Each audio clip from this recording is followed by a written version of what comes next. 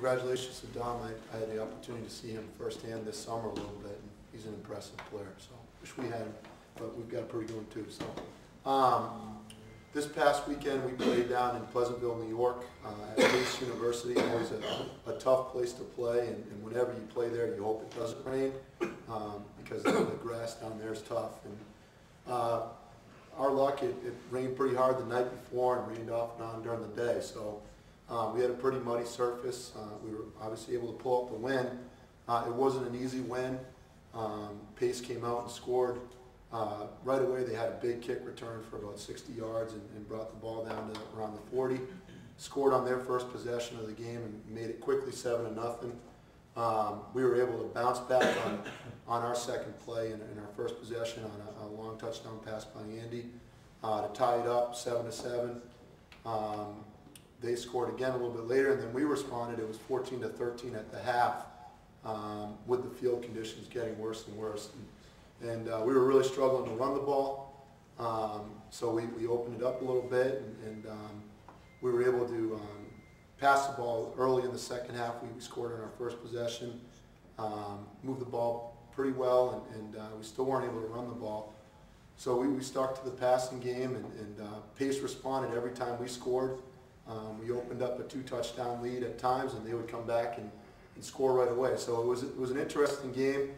Not a game that you would really expect in those conditions, a high-scoring game and a tough surface and a little bit of rain, but that's the direction the game went in, and we're able to put some things together and make some big plays.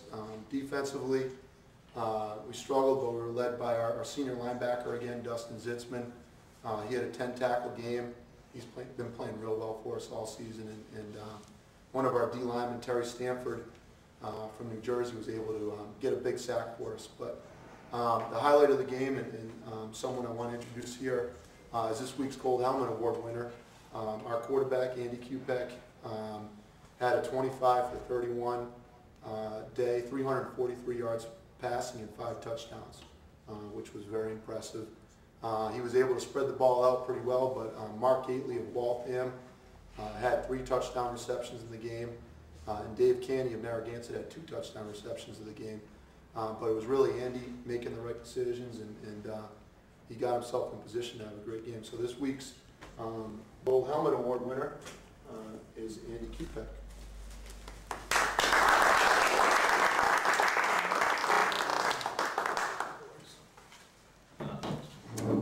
Thank you very much. This is great.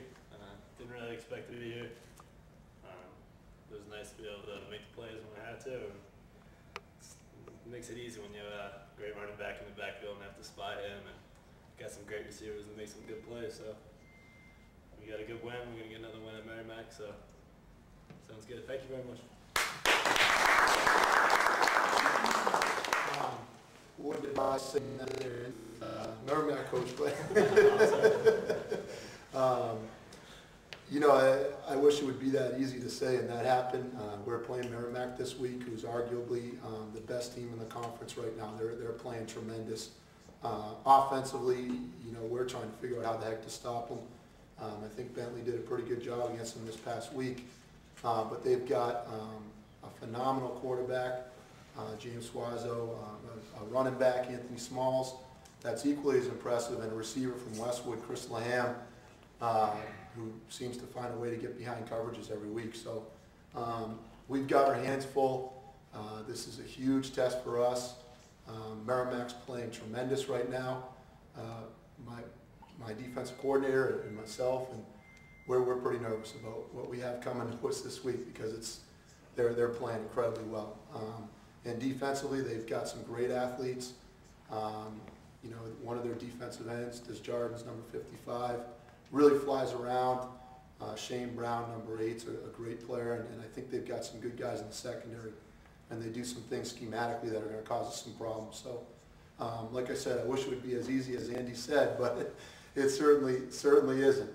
You know, we're definitely going into this game as the underdog, and it's one of those games where if we don't show up to play, it could be a long afternoon for us. But our guys are excited about the challenge, and we're hoping to move our program into that top half of the league and we're hoping that we show up and compete with those guys this Saturday.